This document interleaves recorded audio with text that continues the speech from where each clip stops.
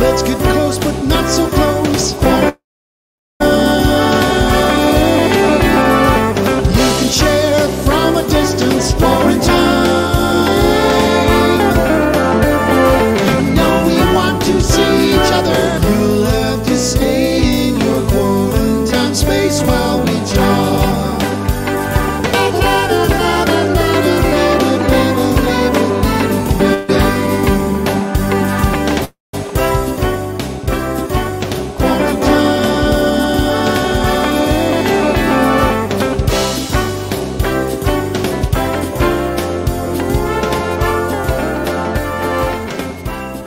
Welcome to episode 56 of Quarantime, the 56th time we've convened since we all went home and dodged because we were in a state of viral quarantine. Oftentimes in Quarantime, we say that it's a new season. This time really does feel like a new season since we have a new administration and in many ways a new start. On last week's show, when we were discussing democracy, disinformation, and deplatforming, giving ourselves Ds. In the middle of that show, word reached us here in California that then President-elect Biden had announced a new science advisor, the first science advisor that comes from the life sciences world. And not only that, it was to be a full cabinet position. Really, for the first time since President Roosevelt, the person who would lead science in this country would be sitting next to the president. And at that time, Biden invoked that first science advisor, Vannevar Bush, a legendary person who led big science during World War II, was responsible for the focus on radar, the atomic bomb, the proximity fuse, much of early computing. And at the end of the war, the president asked him to write a report. What should America's science agenda be as it transitions to peace? And he wrote his legendary report, The Endless Frontier, which drove American science for years. And what the president said is, I would like to go back to that original report where FDR laid out some priorities, and he charged Eric Lander, the new science advisor, to take just as broad a cut at things. And it got us to thinking, this is pretty remarkable. We have a president whose focus is on science, scientific method, and the facts. A president who is actually elevating this and creating kind of a national agenda and conversation. And this whole notion of a frontier is very deep in the American story, right? We are always a nation about progress, about expanding. Frontier showed up in Kennedy's language, in Reagan's language, and now it's coming back. And the thing we realized is, if there was an endless frontier of science in 1945, holy moly, it's exponentially more today when you think of quantum computing and computational biology and all of the things we're getting into. And that's what today's show is about. Let's welcome our co-host, Mickey McManus. Today, Mick, we're going to dig into the history of science policy and talk to scientists who are inventing today's endless frontier. What an amazing way to start a season with a new administration. Yeah, I will say, I mean, I was incredibly concerned and worried when science was challenged and the basic facts of the world were being challenged.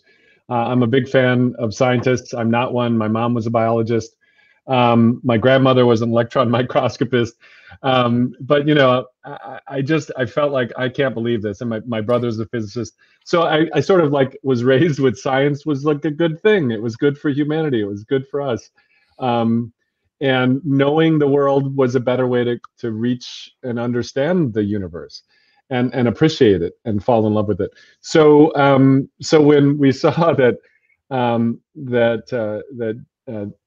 President Biden name checked Vannevar Bush and also, you know, really said we're going to really take seriously the idea that there could be facts and truth and phenomena that aren't mine or yours, I got very excited. So today, I just read both the original paper, but also the head of DARPA, Arti Prabhakar. Arti is probably one of the best DARPA leaders in the world, or in the administration that has ever been, who really impacted me quite a lot, understanding what they call the Department of Strategic Surprise. How do we surprise ourselves before an adversary, maybe it's COVID, surprises us? And she wrote an update on the 70th anniversary of Vannevar Bush's effort. And I got super excited by it because it was called In the Realm of the Barely Feasible. And it was about this notion that we actually have to tackle so many things, but there's a methodology that we can look at that's sort of solution based, not tech based. It's not about a technology looking for a nail. It's a hammer looking for a nail. It's about look at a critical need, what they call Pasteur's quadrant. Solve something that has a critical unmet need, a critical use, but push the limits of science to actually help us do that. And it's a really interesting space that we don't hear too much about yet. So in any event, we've got this amazing group of guests that we've invited today, including the official biographer and of Vannevar Bush's biography. And so I think maybe what we should do is just jump in. Let's have them all come on. Let's introduce everybody. First, let's meet G. Pascal Zachary. You and I knew each other in the 80s when I was at Apple Computer and you were covering us in the news. You're now an historian on science and policy. Yes, and Vannevar Bush is both the author of Science: The Endless Frontier report, but in the 1930s, he was the world's leading computer designer, electromechanical computers. So the connection between politics, policy, and computing, it was always very strong in him. But thank you for having me on and for letting me join in to this important discussion. Zach, you'll be our first guest. Yeah. And then we have three scientists. So Mick, why don't you introduce us to our frontier? Oh yeah, here's some frontier. Let's bring in Megan and Mandy. Hello. Hello. Hello. Megan, who are you? Just a sentence or so. And what is synthetic biology? Just a quickie. And we'll go back to you later, but just sort of the way you see the world. Sure. So currently I'm the executive director of biopolicy and leadership initiatives at Stanford University. And I'm also an adjunct professor in Stanford University's Department of Bioengineering. And I'm actually a bioengineer by training, but I've spent the last decade or so operating at this interface between advances in biological science and engineering and sort of the policy nexus writ large. How do we ensure that these innovations and being able to learn to program living systems, which is really what synthetic biology is all about. How do we ensure that they're actually benefiting people and the planet? Wow. Okay. And Mandy, a sentence about who are you and what is the crazy thing you're doing in quantum? What is that? Well, I'm Mandy Birch. I'm an engineer by background, mechanical engineer, and I'm out in Berkeley, California now at a venture-backed startup, and we're building quantum computers. And quantum computers are a cutting-edge computational capability that helps accelerate computing, high-performance computing that is really essential to science and technology in the future. So I think quantum computing is one of these frontier technologies. It's just really exciting to be a part of and help make advances in a really important area. So what I'm really excited about, and Mandy, you gave us a tour, and we were able to actually look at a quantum computer. It was like a giant refrigerator, and the only energy it was taking was basically keeping it cool. Yet, if it can get to the point where it's actually useful, and of course, quantum is a frontier that's a little farther out there, for the cost of running a refrigerator, it could do the equivalent of like, a city block or something the size of a small city in terms of the current way that we compute things with classical computing. And one of the things you guys have been doing is looking at the intersection of classical computing and quantum, and as a small startup, challenging some of the biggest industry players, IBM and Google and Microsoft, to say, actually, we're pretty scrappy. We're going to work on every aspect of this. So very exciting. I mean, I got to hold qubit processor in my hand that you refit an old silicon factory to build. So super exciting. We'll get back into that later, but that's a frontier that could intersect with biology and computational biology in really fascinating ways to compute, what the way that a molecule binds nitrogen, the Haber-Bosch process, just to understand just the number of those molecules and how they work together could take a massive supercomputer a long time just to understand it. And with quantum, the promise is it could be like the afternoon, not waiting for the heat death of the universe to calculate it or something. So super exciting. And then we will have Gary Marcus, who is sort of an infant terrible. I don't know, I'm totally bastardizing that word, but he's sort of been one of the most important parts of science is when orthodoxies get stuck in local minima. They get stuck thinking this must be the truth. We have to have people to say, is that a dead end? Is that really the right way to do it? And he has led massive debates about AI, and is it actually doing anything interesting the way humans actually compute and have creative intelligence? And so he'll be joining us. We have a recorded clip from him from yesterday. He wasn't able to join live near the end of the show. So thank you for joining, and we'll bring you back up in a little bit. Zach, let's start with you, and maybe you can give us a little bit of an overview of who Vannevar Bush was and this amazing management thing he did as he commanded essentially the national science establishment around World War II, and did this balance between applied research and figuring new things out. That just, he was considered the science general of World War II. Well, it's hard to remember that the U.S. in 1940 was a backward country, both militarily and in science and technology. Most of our great scientists went to Germany to study, and our oceanographers went to Europe, and the locus of scientific knowledge was in Europe. Bush recognized that the United States needed to advance its military capabilities and to organize its scientists and engineers to prepare for what in the spring of 1940 looked like either the defeat of the democratic countries in Europe by Germany or the entry of the US into World War II. And so he spoke with Franklin Roosevelt. Bush was at the time the chair of a philanthropic organization called the Carnegie Institution of Washington. It's again hard to imagine, but in 1940, the entire research budget for the physics department at Columbia, which was a leading physics center, was $2,000. American science had virtually no money, and the little money it had was provided by foundations. Carnegie Institution was one of those, formed part of the legacy of Andrew Carnegie. And so Bush was in Washington, D.C., running the most influential research organization that wasn't associated with the university. And on his board was Franklin Roosevelt's uncle, Frederick Delano. And Roosevelt, of course, Franklin Roosevelt was comfortable with intellectuals, artists, and Delano arranged for a meeting in the spring of 1940.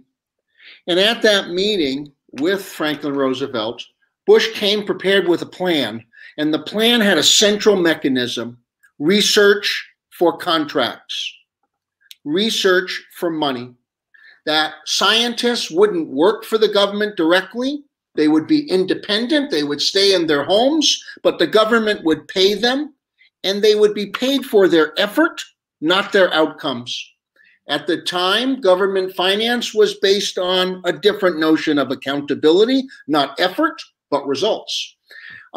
Bush also at the time was the head of the NACA, which was the predecessor of NASA and the most important aviation research facility in the US. To this day, NASA Ames in Mountain View, right off of 101, is a legacy of that.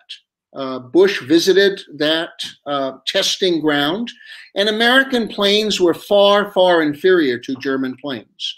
So in June of 1940, Roosevelt announces that he has named Bush his czar. Roosevelt had many czars, and Bush was his science and technology czar. Bush was not a scientist. He was an applied mathematician.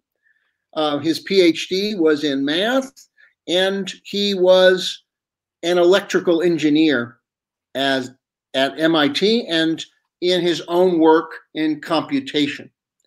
So he is charged with helping the armed forces, which were then only the Army and Navy, to enhance and mobilize and bring new technologies on board. And we know the results were pretty astonishing, both in terms of radar, which helped both the Navy track German subs, and the Army Air Corps also shoot these subs and also do better in their bombing raids against Germany. And then there was another major innovation called the proximity fuse, which made bombs more destructive. Now, it of course troubled Bush that the destructive capabilities of science were highlighted by World War II. None more highlighted than the race to build an atomic weapon. By default, Roosevelt turned to Bush to organize the Manhattan Project, and Bush selected Robert Oppenheimer as the technical lead. And Bush did not like the Navy. He felt the Navy officers were arrogant, and he cut out the Navy from the bomb project. He chose the Army, and in part because the Army War Secretary, Henry Stimson, who was a Republican, as was Bush, he got along well with Stimson, and he thought Stimson understood the importance of bringing elite scientists to bear on the problem of harnessing atomic weapons. So I think this is, I'm curious, I think this is really interesting that, of course, you always imagine historic figures, and you imagine that they, that they made the best possible choice from some scientific vantage point or from all the facts. But it also is very relationship based. I mean, okay. Well, that's right. That's right. The relationship with Roosevelt was crucial. Yeah. Roosevelt left not a single document endorsing the bomb project. There's only one scrap of paper in which he writes on a piece of paper, "Okay, FDR." That's how FDR approved the bomb project. There were no public hearings, nothing like that. Now, by the end of the war, when the bombs go off in Hiroshima and Nagasaki, and Bush was part of the targeting committee, Vannevar Bush was part of the decision that Truman made. He was part of the so-called interim committee that advised Truman to use the bomb. It was clear already that scientists would become part of the war machine. They would become part of decision-making around how to apply science to war. This troubled Bush because by 1945, the end of 45, early 46, fears of a global nuclear holocaust from unrestrained atomic development had begun to cast a dark shadow over science. And in fact, by 1966, Barry Commoner, a famous environmentalist, but who began as a health scientist, wrote a book called Science and Survival. And there were many people who felt that science might be antithetical to human thriving and might actually lead to the extinction of humanity. And we all remember Carl Sagan, global winter.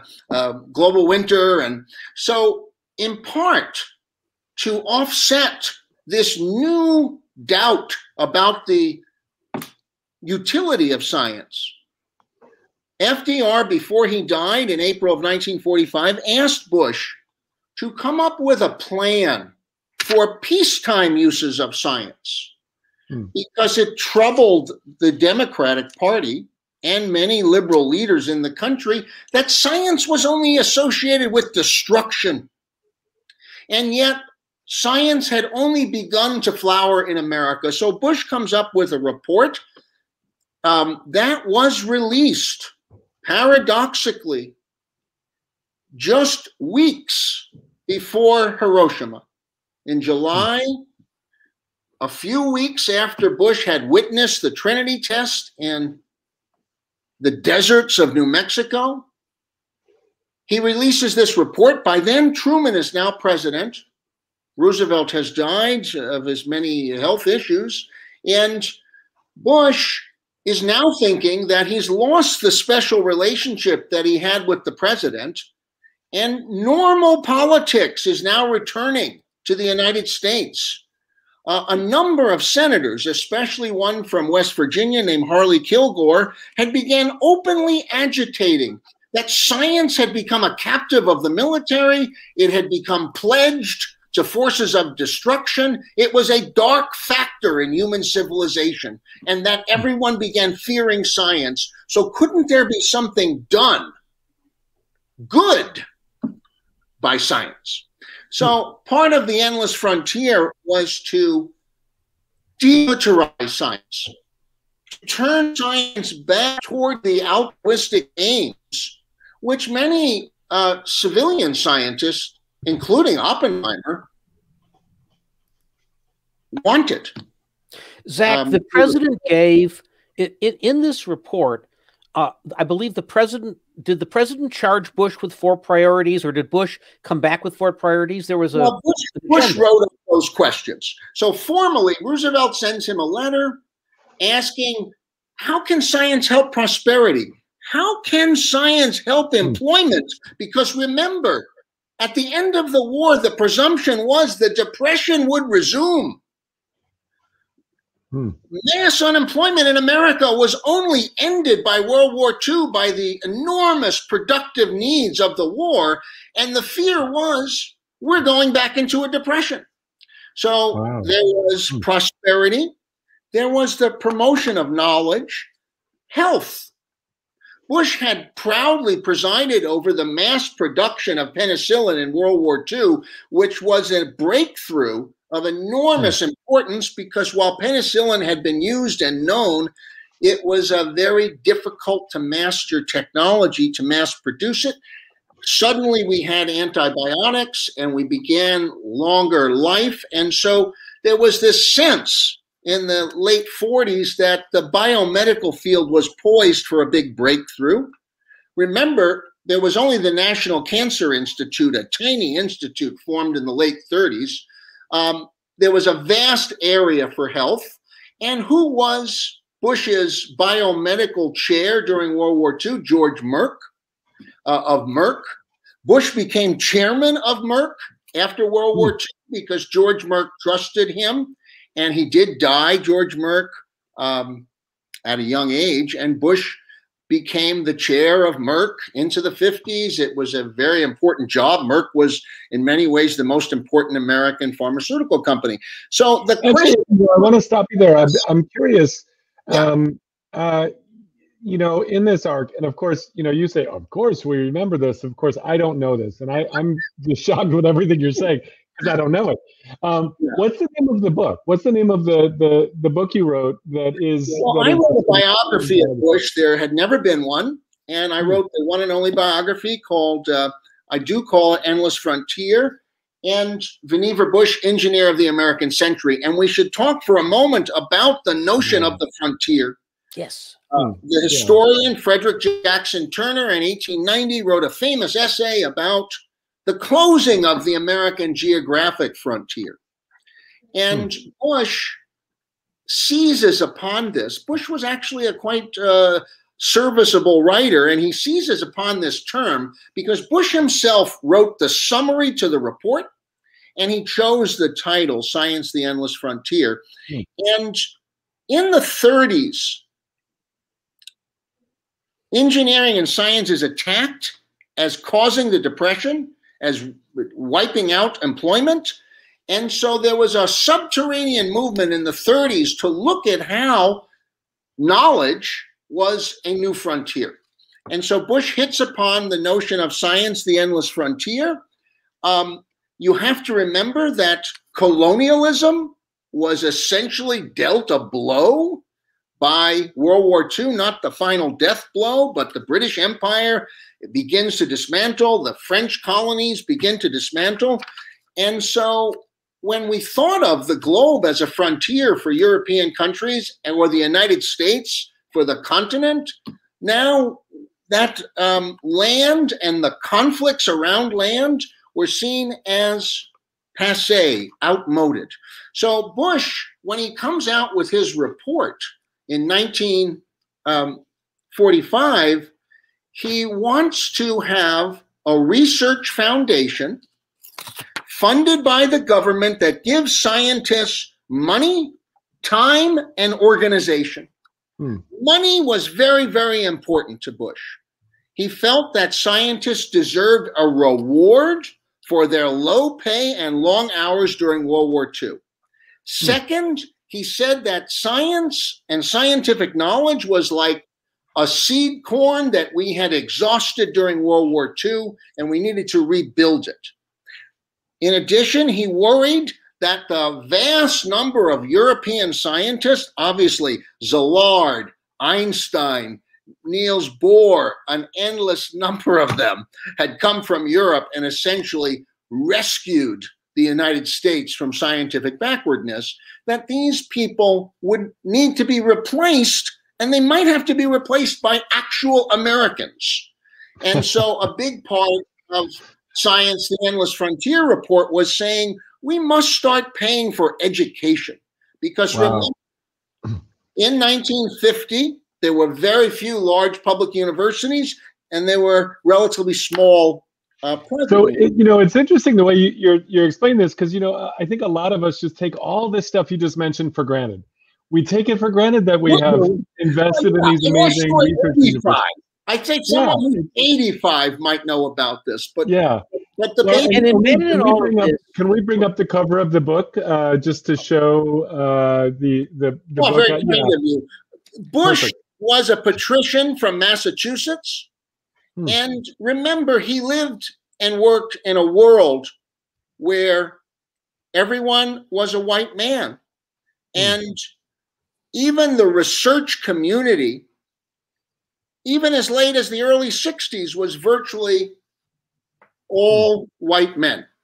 I mean, what's interesting here is this was he did a magnificent job of curating top-down kind of centralized control. So, I mean, one thing that's amazing is he placed great bets. He seemed to have great management prowess, and the stuff he put in place was work. We're very lucky for it. And it was of another era, right? Because he wasn't letting contracts. He wasn't looking for great diversity. He picked the guys he figured could get it right. Get it right fast. Yeah. So actually, I'd love to bring on our next guest, Megan, as an example of what's happening today, and then we'll circle back to you to kind of have a conversation, because I think she may even have some reaction to just hearing a little bit about that history, and I suspect, Megan, you're pretty steeped in this too, but it's so fun to hear it, in this visceral way. You learn so much from the history, and you learn something new every time. And I think a lot of the assumptions that we take for granted, as you said, about what science's purpose was, what science and engineering was for. A lot of young scientists and engineers that I work with, they don't understand, especially some of the wartime history and some of the notions that are really embedded in our institutions that now we have the time to reconsider and really rethink. So Megan, tell us a little bit about yourself and what your mission is, what your passion is right now, and maybe after telling us a little bit of that, and I'm sure Peter has some questions. What are you feeling right now that we have Eric Lander as a cabinet member? And that's just tell us a little bit about this. Yeah, all of these are intermingled, and I must say right now I am feeling especially hopeful and optimistic about the moment that we have, and and that we've been given to reconsider the science and engineering enterprise, and especially how science intersects with society in a variety of different ways. And that's part of the challenge that that was given to Eric Lander in this new role, and we can return to that in a second.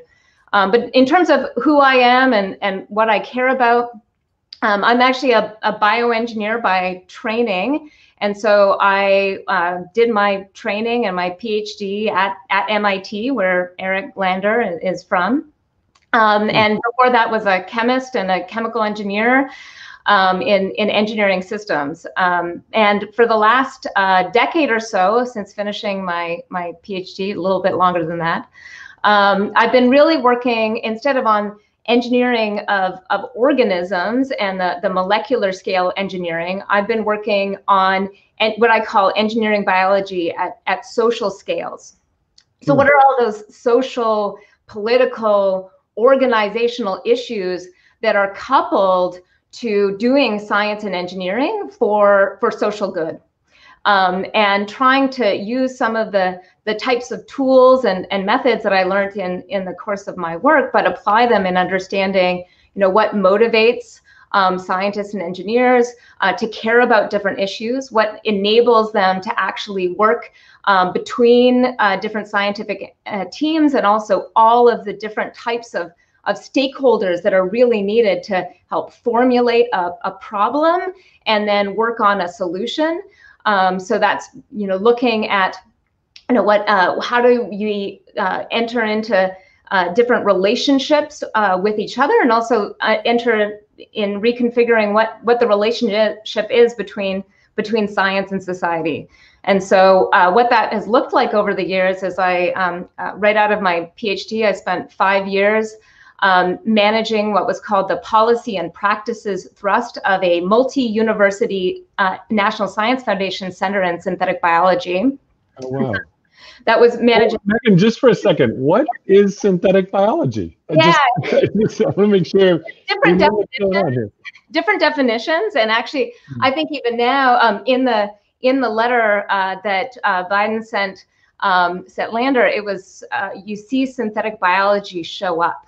And that's really interesting. It says from AI to synthetic biology in the letter. So a lot of the folks that I work with were really excited to see that show up right in this initial charge. And you can think of synthetic biology as a field, or you can also think about it as a disposition. So ultimately, right, what we are interested in is how do we leverage the power of biotechnology, the power of biology, this technology that we're made of that works. Can we develop the types of skills and capacities to design in that medium? So you think about it, it's the next generation of molecular or genetic engineering. And by showing that we can actually synthesize things rather than just study them, that is a way to learn about what living systems do. And in particular, the disposition behind it is this idea that you can learn by doing, learn through synthesis. And then it also is coupled to it this idea that we should be doing that synthesis for something, for a reason. And so even in the early days, a lot of the things that might have been recognized as molecular biology or genetic engineering, when called synthetic biology, it was this idea there was embedded principles of doing things for useful purposes. So,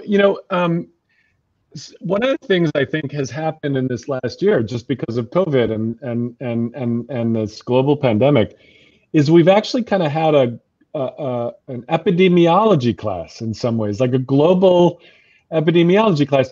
And so we've all, the people paying attention, citizens around the world, have been like, whoa, okay, Moderna had a candidate vaccine in like February or something, like crazy, unheard of edges of possibility. And of course, you have to go through FDA and testing and make sure we don't hurt anybody.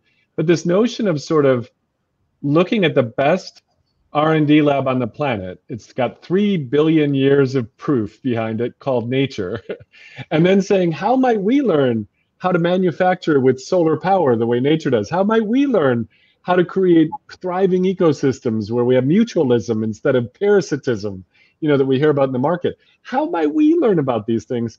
And suddenly this ability, and when I was young, or I would say when I was a teen, suddenly this new ability to rip a CD and actually go from this tangible medium called a CD, and before that it was a record, into my computer so that I could have a playlist, became this wild thing. It was the dawn of the new wave. I'm a child of Duran Duran and Front 242 and Public Image Limited and English Beat and all those. And at the time, it was like this amazing thing that you could rip a physical thing into a digital thing, and then you could share it. Napster came up and the rest. But what you're talking about is the ability for us to actually rip the atoms of nature's amazing creativity for manufacturing, for creating things, turn them into bits, and then actually think about how we might learn from it, and also maybe tweak it a little bit here or there to actually help us with cancer treatments, help us with new ways of dealing with things. Say more about that part, this notion that we suddenly can move between atoms and bits back to atoms again. Yeah, I think this is one of the reasons it's such an exciting time to be in biology. Is just the first example that you gave with the Moderna vaccine or vaccine development. A lot of this, I think Andrew Hessel actually highlighted this in your very first episode, right? Yeah. Digital response to a pandemic where we all of a sudden aren't limited in our ability to respond by shipping a sample across the world, right? That we can sequence it, upload it, then download it somewhere else, study it, make fragments of that virus in this case, right? To work on a vaccine or countermeasures or therapeutics. And there's a suite of tools. The one that's garnered the most attention because it has a great acronym is CRISPR, but there's a suite of tools that allow us now to easily read, write, edit, and evolve, and use that set of tools to be able to work in partnership with biology, where we can take the best parts that it's engineered on it by, in its own environment, and then combine that with things that we know and learn from a wide variety of different living organisms and systems, and then put those to use. And it's shifted the paradigm where the problem often isn't the science and technology. The problem is how we interface that with all of the other social systems and infrastructures and institutions, regulatory and policy issues. And broader biosecurity. I mean, each of these new frontiers has the potential to be, what Vannevar Bush looked at for the atomic era. There's no question. Maybe you could give us an appreciation of the biological century in some ways. So an appreciation. There's something going on here. Go ahead, Peter. I'd love to get an appreciation of almost the state change here, because we're now going into an era that's not so much extractive, but regenerative. We've been so worried in the past that we're using up resources and polluting, and synthetic biology suggests less use of energy, relying on both the brilliance of nature, but that's a very different framing of both what to expect from science and what it might imply for the planet. And when we talk about endless frontiers, give us a sense for how distinctive this is from perhaps what we've seen. Yeah, I actually think it's an interesting framing in terms of frontiers. It's, what are the frontiers of making sure that science is serving society? So those interfaces with science and social institutions is key. But also, you highlighted the number of great other science and engineering fields that are coming on today, right? It's not just like it's not science alone. It's also not biology alone. We're going to need frontiers for how we interface with different disciplines. But also, I think the intro today highlighted that, if we spent 75 years in this posture of conflict and science coming out of this premise of conflict with others, Mm-hmm. recognizing there's a peaceful purposes and peaceful times.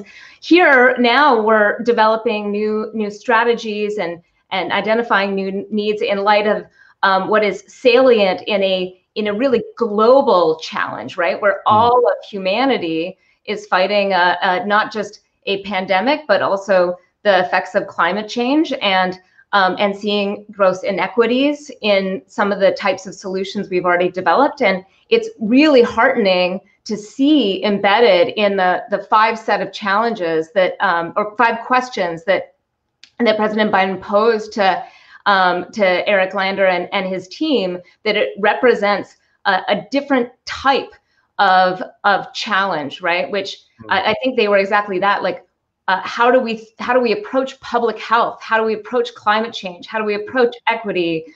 How do we approach thinking about the sustainability of our institutions? And all of those questions will, answering those questions will require us to rethink science and engineering.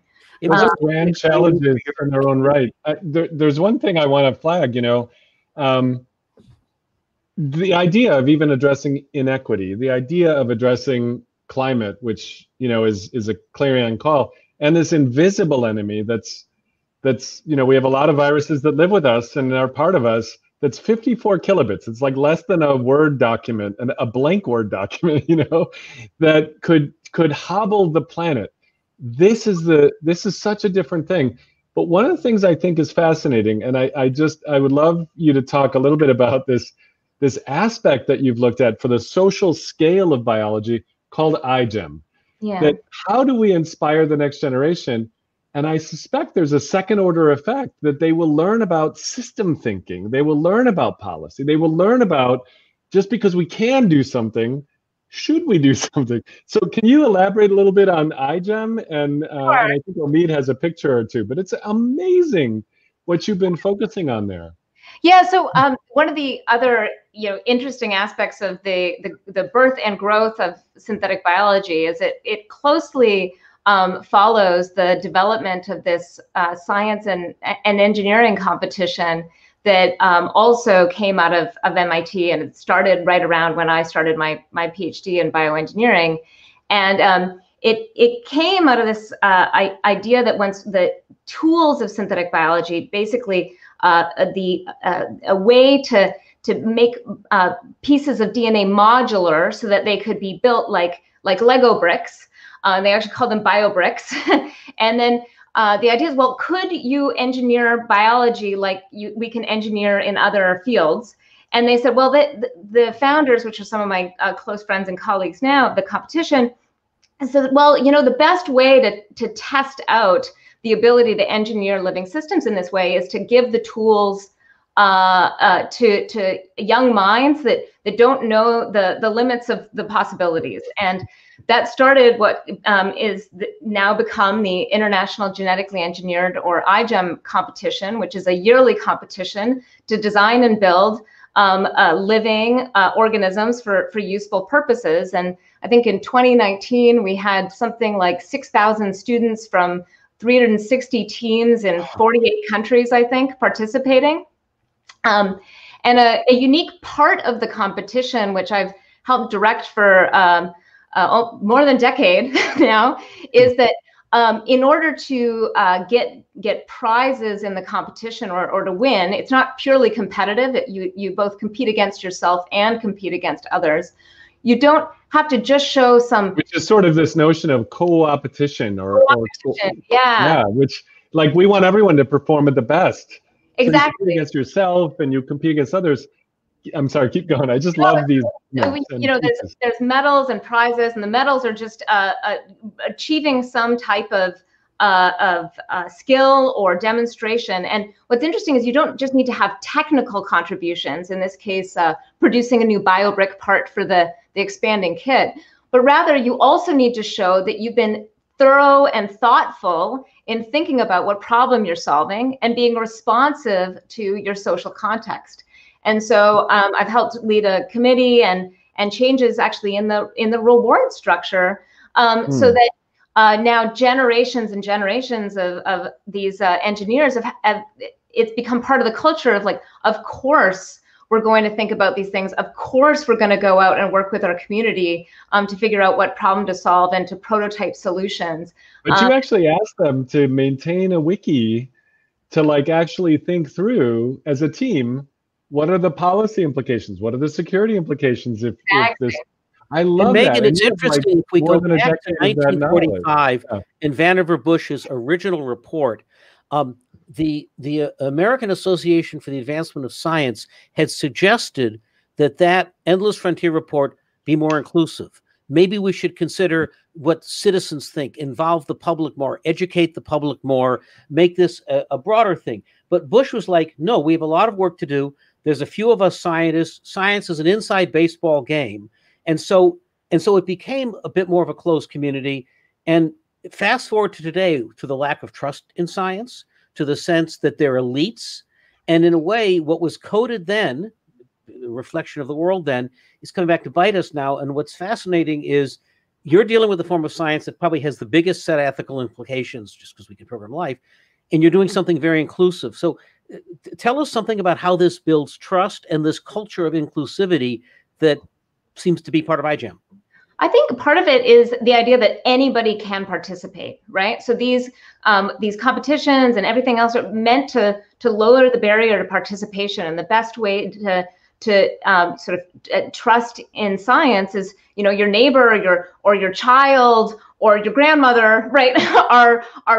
have their hands in it, and also that the folks can choose different roles. And also, I think we're really disproving the idea that it's just an elite.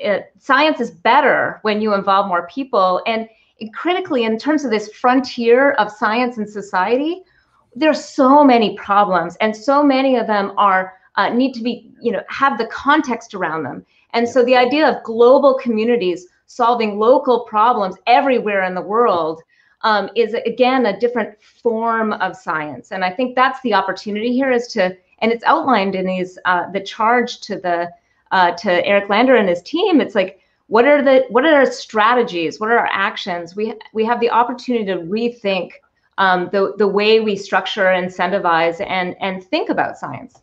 It is so cool to be in a week where we're considering frontiers. It's like it's crazy that his becoming president and then also liberating these frontiers is a very cool thing. And we said today that we would bring multiple frontiers. So Megan, I now want to bring on Mandy Birch, because if things get changed by synthetic biology, when we switch to quantum computing, most of the rules we thought we knew growing up, they changed. So yeah, actually, before Megan, don't leave yet.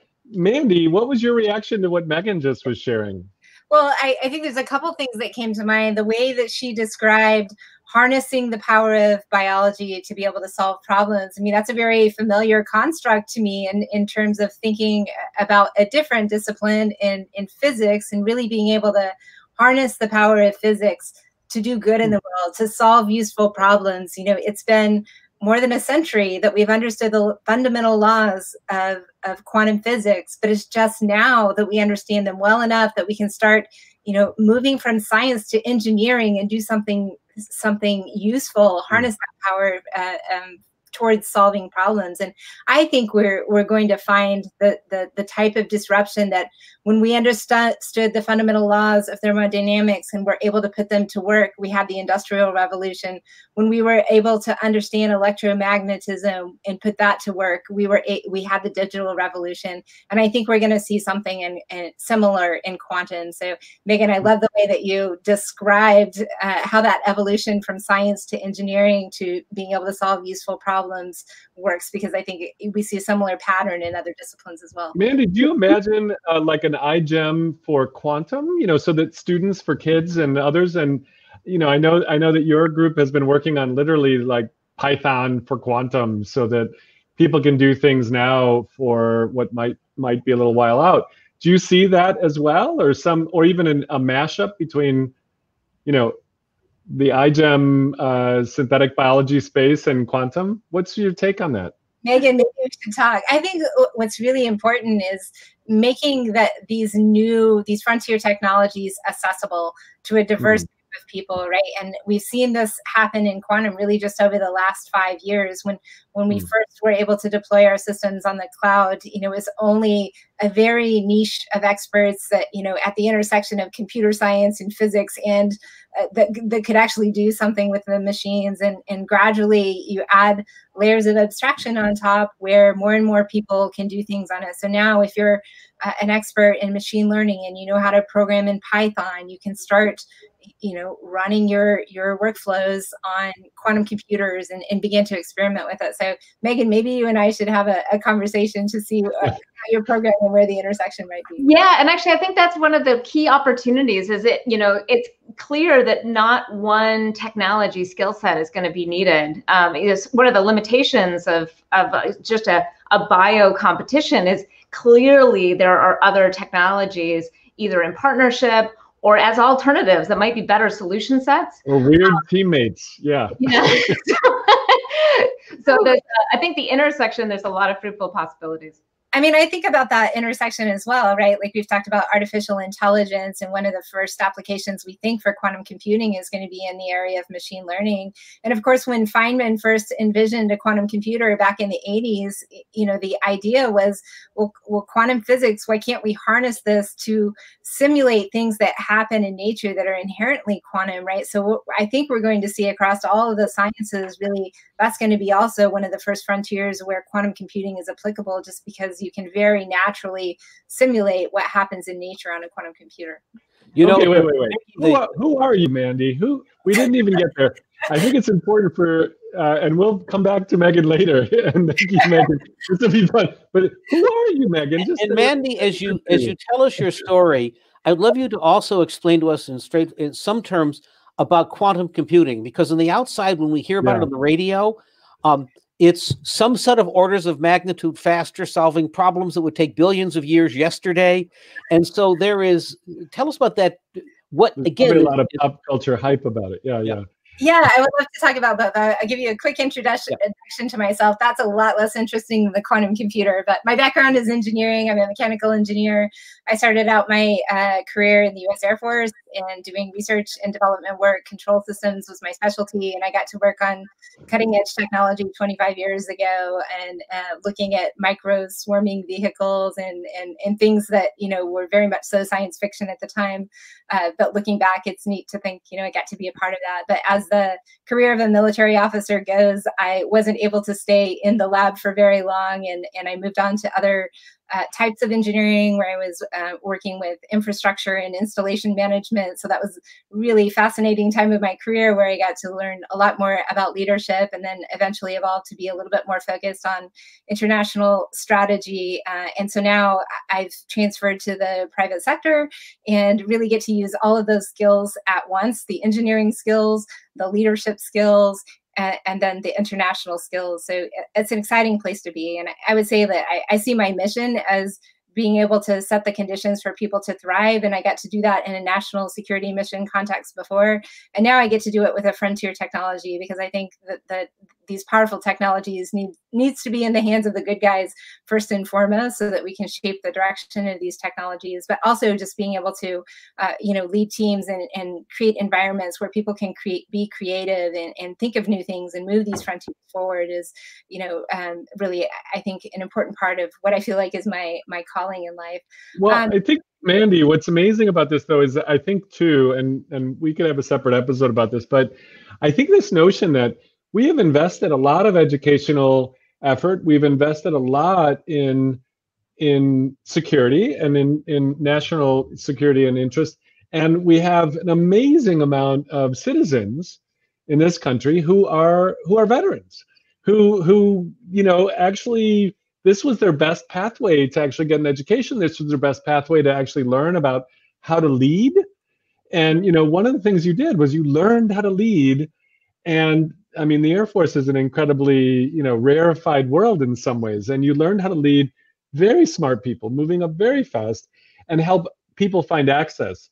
And I just think this is a wonderful story, too, about, because we can't ignore the human component, even from Vannevar Bush, the human component, him being able to walk in and talk to Roosevelt mattered.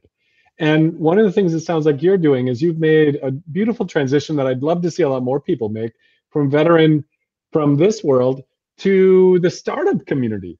Tell us about where the heck you are now. You're at a place called Rigetti, and it does not sound. If I wrote it out as a startup company on paper, I would not get funding 5 years ago.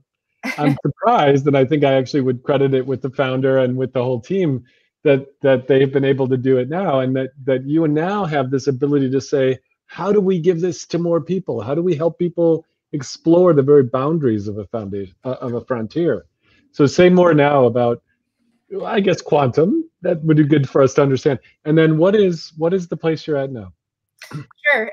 So I'm at Rigetti Computing, and it was founded in 2013, and we started from the ground up with our company. So we do full stack quantum computing, which means we take the bare silicon, we work with it in our foundry to create and manufacture the quantum devices. We package those up in the cryogenic systems that operate at temperatures much colder than outer space. We put the compiler, the software on top of them, and then we're also working on algorithms and applications, because our mission really is to solve humanity's most important and pressing problems. So getting all the way to that end use is critically important, which kind of bridges to what is quantum technology and where is it now. I think when quantum computing was really initially conceived by Feynman, there was kind of a limited set of things that people thought a quantum computer might be able to do.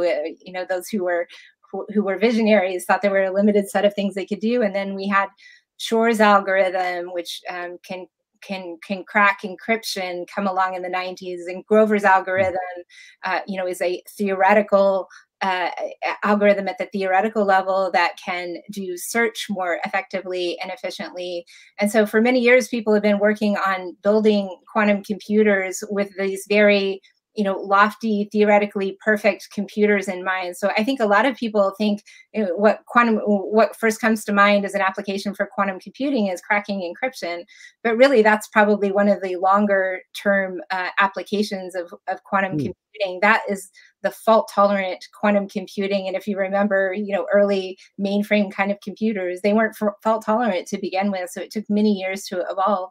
But in the interim, what's happened is there's been a lot of advances in the algorithms and the thinking around what quantum computers can do. So we're what is called the noisy intermediate scale quantum era right now, where there's a specific set of problems that quantum computers will likely help solve. Now, when you think about quantum computers, they're not likely to replace your laptop, for instance. You can think of these as accelerators, at least in this near-term era, to high-performance computing capabilities, where you have certain workflows that have a certain aspect of that problem that's quantum accelerable and can be worked in. So like if you take what are some of the most promising applications for that? They're around quantum machine learning. They're around quantum simulation of inherently phenomena that are inherently quantum mechanical. They're around some optimization problems and some ways that we can simplify those right now for the scale and noise of computers that we have. Maybe eventually Monte Carlo simulations, more general differential equations, and eventually some of those. So Mandy, let's take, because I probably can follow about 5% of that, because I'm kind of just a big kid. But one of the things that I think you were sharing with me when we got a chance to tour your lab up in Berkeley was this notion that that the traveling salesman, which is like this classic idea of a salesman has to travel between city to city, and they have to like optimize for they've got only so much fuel and they've got only so much money to spend on the hotel and things like that.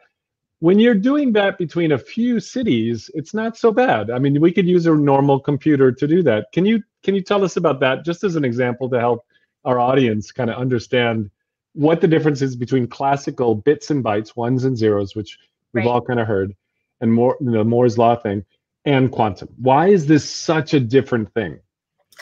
Yeah, so there's three basic principles that are leveraged from physics that help make quantum computers useful, that differentiate it from a bit, which is 0 and 1. And so the first one is superposition. So instead of being 0 or 1, a quantum bit can be both at the same time. So that's superposition. You have entanglement, where the state of two particles, they are inherently intertwined. So no matter how far apart those particles are, and by the way, I'm an engineer, so the physicists will critique me on this, but a simplified version of it, that those two particles are connected in space and depend upon one another to understand. And then interference, constructive and destructive interference of waves. And quantum computers are not deterministic. They don't solve problems like 2 + 2 = 4. They solve problems that are inherently based on probability and statistics. And so you brought up the problem of traveling salesperson problem. So for instance, that from a theoretical complexity perspective, that is an intractable problem on classical computers. You actually can't solve that. What you can is you can do an optimized version of that problem. But from a theoretical complexity perspective, it grows. That problem grows exponentially, very quickly, and there's no way that that you can solve that. So it's like if you're saying the traveling salesman goes between 6 cities or 5 cities, you can come up with an optimization, and you can figure out how to run your FedEx trucks, or be optimized for fuel and things like that. But when you just add a few more cities, it would take like the heat death of the universe to compute the best pathway for them to do. And so that exponential growth is very quick, because it looks the same until suddenly it's insane. That's an interesting way. The way you just framed this, yeah, Mick, is a thermodynamic problem, which is that in conventional computing, the amount of energy you'd need to do something, it just stalls out. So it sounds like one of the fundamental differences here is not just speed, but energy, and therefore that's what happens when you apply different physics to computing. That's right, and that's why it's eventually going to be more scalable and more economic and more energy efficient, because you can add theoretically infinite number of qubits, and that's not going, you're not going to lose the same kind of energy that you have with a transistor that heats things up. You're not going to have these gymnasium-sized, cooling plants or nuclear-sized power plants to run the next, generation of high-performance computing. So, of course, the cryogenics, which are an essential part of quantum computers right now, at least for right now, those are energy-intensive, but you can continue to add qubits within that system without increasing the energy from each one. So when we saw that picture of the Rigetti quantum computer, I don't know if Omid, if you can pull that back up, just so humans that don't pay attention to this every day can understand that picture. Omid, can you pull up the picture from Rigetti that looked like kind of a weird upside down? There you go, right there. So the idea is at the top, it's as cold as outer space. And then another level down, it's colder. Another level down, it's colder. Another level down, it's literally negative 270 something degrees below zero. And there's a chip down there, and somehow you've got to kind of try to put these things in this weird entangled space, ask it a question, get an answer, and then come back up to classical computing and translate it into like an API that a normal computer could fit. And I think you recently announced that you now are offering quantum Python through Amazon or something. Like so people that are experimenters, this is kind of insane to me, can actually get a cloud account, and it's not capable of everything yet, but you can explore. Like, right. Am I getting that right, or am I completely? That's right. I mean, our quantum computers have been on the cloud for several years now, and last year we were able to launch with AWS and their bracket service. So yeah, it's becoming more and more accessible. And you're right, quantum computers right now are not solving any problems better, faster, or cheaper, but we're on the threshold of having the size and scale of computer with enough controls around the noise to be able to actually get there. Google had reached quantum supremacy. Quantum supremacy is defined as being able to solve something better, faster, or cheaper. But it's not a useful problem necessarily. So our focus right now is trying to get to quantum advantage, where you can solve something better, faster, cheaper. And I think what we'll see is these inflection points where, you know, the quantum computer will probably solve something better, faster, cheaper, but then what will happen is classical computer will surpass it. So we'll see leapfrog for a while until we can get to that scale and with the theoretical complexity arguments, so that we'll know that we'll have a durable quantum advantage. So we'll see that evolution over the coming years. Mandy, can I ask a commercial question? When Eckert and Walkley created ENIAC and later UNIVAC, they wrote a memo in which they're trying to imagine the Census Department might buy one, the military. They figure like 5 people could need one. Yeah, there might be a worldwide market for 5 people. I remember the chairman of IBM asked. It was both funny, but they were trying to imagine, you know, they were very literally trying to figure out who are the people that crunch a lot of numbers. After the war. Census, the military, and then some accountants. My question to you is, you're a venture-backed startup. Who do you imagine the customers to be? And like, you know, are these bought by enterprises? Are they bought by cloud things? Is it military? Does this go the way Cray went early on? Yes, all of the above. So I think, you know, I think the first customers will be those who are already using high performance computing of some sort, whether that's the massive scientific enterprise through the national labs, like Oak Ridge National Lab, or through Amazon, Microsoft Azure, these cloud services. I think, you know, those will be some of the first opportunities to actually leverage quantum computing. But, you know, we're also seeing within the financial industry, for instance, the ability, you know, applications in machine learning, Monte Carlo simulation that I think will be at the forefront. I think the pharma industry, they're a little bit more risk averse for obvious reasons. So they'll probably be a little bit later adopters, but I think that they'll be quickly behind. So I think the scientific enterprise, financial sector, and pharma will be the top 3 early on, in defense as well. They have a lot of problems that are general problems, you know, in machine learning and those types of things. Mandy, let's actually get. I was going to say, Peter, do we want to get everyone else in here? Yeah, let's bring everybody else in, and I have a transition for that. Mandy, we began today's conversation, of course, talking about Bush's endless frontier, and as Zach pointed out to us, the frontier has been an ongoing theme in America. Yeah. In 1977, Louis Branscombe, who was the chief scientist for IBM, wrote this. Omid, can we bring this thing up? He wrote, "Information, the ultimate frontier." And this was his thinking that, we're going to go into a world where computers will be miniaturized, ubiquitous, inclusive, and maybe we'll be able to realize Vannevar Bush's other great dream, the MEMX, what basically became the World Wide Web. And Zach, I'd love your thoughts on this. Kind of weaving through all of this is almost this singular or atomic or most basic measure of information. It's what unites biology, information technology, and we seem to have been going, you know, from the most small parts of physics to the most small units of information, but it's a theme that keeps coming back. You're right. Managing information, the exponential growth of information, the rise of search, the rise of information appliances. These are anticipated by Bush in the 40s and then elaborated on in the 60s by Doug Engelbart, and in the 70s by Ted Nelson, often neglected for his innovation of hyperlink.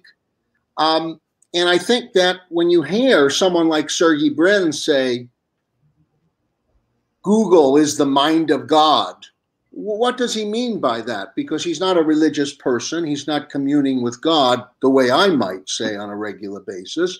He's just thinking, if reality is completely consisting of information, and if the web contains all the information, and if we think of God under some Judeo-Christian conceptions as the mind that encompasses all rational thought, well, then the web is the mind of God. Then the web is all of it. I think that the tension in Bush's thinking was twofold.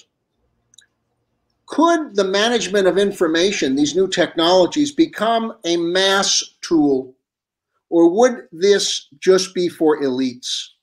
When he conceived I want to stop for a second. So, Zach, you mentioned MEMX, you mentioned the mother of all demos, effectively, Doug Engelbart. And a lot of people may not even know what that is. So we definitely should flag that if you get a chance, you should look up the mother of all demos, which was Doug Engelbart, which was sort of Doug Engelbart talks about augmentation. So the essential tension is between, does information empower humans in their quests, or are humans subject to information and information flows somehow act independently of humans? So I want to real quick just say we're a little after the hour, so we've been running for about an hour. I think this could have gone for a much longer time, but we're now going to enter overtime, which I was hoping we get to a conversation like this a little sooner, but it's a Friday night. I don't know. I can't really manage my time. Let me just finish this point. If anyone needs to leave, I want to just make sure that you have a chance to bail on a Friday night, Mandy or Megan or Zach. But if you can hang a little longer, I just would love this conversation. What is As We May Think?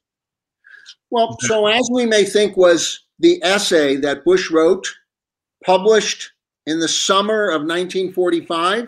In fact, in the single month of July, Bush releases the Endless Frontier Report, witnesses the first atomic test in Trinity in New Mexico, and publishes in the Atlantic Monthly this Memex essay. And again, Bush thought of computation as helping intellectuals and scholars. And so the tension is, we see it today in the internet.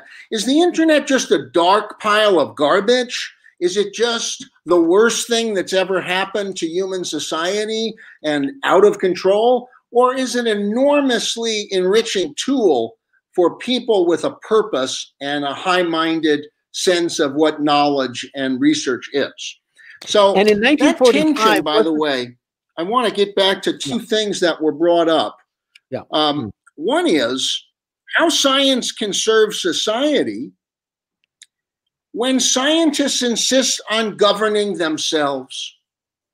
Dr. Lander, in simple terms, put crudely, is part of a group of molecular biologists and biomedical people that think that they are entitled to run themselves, to govern their own activities. They are not governing their activities through legislation, through plebiscites of the masses, and that unites the scientific elite of today with the scientific elite of Vannevar Bush's time. Wait, before you go much further, actually, I want Megan, you look like you might have a reaction to that. Yes. And this is dinner. I mean, we can just have reactions. And please, let's turn to the scientific elite we have on the line. Well, I think I've struggled with this notion of self-governance for a long time, and actually a few years ago brought a bunch of not just scientists and engineers, but others back to Asilomar, which was the site in 1975 where at that time the founding mothers and fathers of genetic engineering assembled to think through how they would govern themselves. But I think often it's a little bit of a myth. There's always been these, these institutions that are surrounding them and even shaping those narratives. Even then, it was, there was pressures and other things going on around how we should think about the uses of biotechnology, and in that case, deciding that we don't want to use biology to make weapons, right? So there were other large shifts that were governing behaviors that weren't only coming from within the community, although I'm sure we'll have a good debate over where different individuals influence those decisions through time. But even now, I think we are seeing in part a next generation that recognizes that they have, it is necessary, but not sufficient, right? They can make some decisions of, they have a role to play because they're closest to the technology and might be able to talk about, what its power and possibilities are, but ultimately knowing that they have blinders as a result of this narrow focus. So I'm hopeful that the next generation doesn't think they should have only that, that responsibility alone, but it's really shared. Well, and you've been in the trenches with the next generation of both high school students and undergrads, and I think one of the students is part of one of these unicorns now. That the other, one of the other founders didn't even change majors or change disciplines from computer science to biology until he was like over his 50, if I remember correctly. So there's an interesting kind of cross-generational, interesting story here too that you get to watch. Yeah, and well, even the discussion here, at the very beginning, in terms of different disciplines inheriting different lessons, right? We had a conversation about, physicists, right? There's big evidence of certain lessons that accompany, right, about the use of their knowledge that are hard to evade. But there's for instance, a whole generation of biological scientists and engineers that don't necessarily have this history in mind that we did at one point have biological weapons. So that's why it's actually so important to learn from, the different phases and interpretations, the drivers for science, not always being so pure and having a reality about that, while still wanting more, right? Wanting, as we say in this letter that drove sort of our conversation today, right? How do we create healthier, safer, more just, peaceful, and prosperous words, right? And making sure we still have our North Star. Interesting thing. My only point was that self-governance is not at issue. It's a fine principle. And these technical and highly specialized fields, often the only people that can really understand the issues are in them. So I'm not against self-governance. I'm for it. I think it's fine. And it's generally served science well. But it does create this tension between service to society and the integrity of your own field. And then we also have the problem of unintended consequences. It's interesting to point out this very week in human history is a crucible of self-governance and the public. If you look at information technology, algorithms, Facebook, you and I were both in Silicon Valley 20 years ago. As I said to you yesterday, Steve Jobs wanted to change the world, and the world didn't really care. And so we went along and we developed stuff, and we built the machines that we built, the algorithms we built, and our business models. And then all of a sudden, in kind of rapid order, we realized its impact on jobs, its impact on cognition, how it changes discourse, the impact of robots on how we think. And suddenly that conversation has moved from a few people self-governing clearly into the halls of Congress. And if there's any question about it, they felt like they got attacked. Mandy, I think you made Section 230 still exists, and Section 230 means Twitter gets to govern itself, Google gets to govern itself. We'll see what happens. Parallels between the biomedical field and the information technology field are very strong. I see Mandy's head. I gotta get in here, Mandy. Govern themselves. Good governance absolutely requires cognitive diversity. I don't care how smart you are. You have a view of the world, and particularly a community starts to have a view of the world. And with the complexity and the implications of technology today, there's no way to do that well by yourself. Now, I don't disagree that there's a really important need for professional discipline, but it's necessary, but it's insufficient in this world. And frankly, I think it goes to, again, this administration for adding a scientist to the cabinet, right? Like, this is important for cognitive diversity. It's not just about solving the problems we have, that particularly require science right now, but it's about a way of thinking, that discipline of having a hypothesis and testing. We definitely need that in all areas of governance right now. So I think that good governance requires that. In high performance teams, and because I have, I'm a senior advisor at BCG, we've published a number of studies about if you increase cognitive diversity, you outperform the market over and over again, up to 15 or 20% in the public markets by having cognitive diversity. First thing you can do is women and men. We tried to do that here. We're not always that successful because it takes us work. But the second part is just this notion of inviting people for filling a blind spot, not for fit. right? Fit often is like, they think like me, I want to hire them. Yeah, I like going out. Actually, it's not about going out for a drink. It's about, I've got a blind spot because this is the way I think. And seeing the eyes and the mind and the eyes of others is one of the most powerful things. Interdisciplinarity now is so important because of that. Yeah. Interdisciplinarity.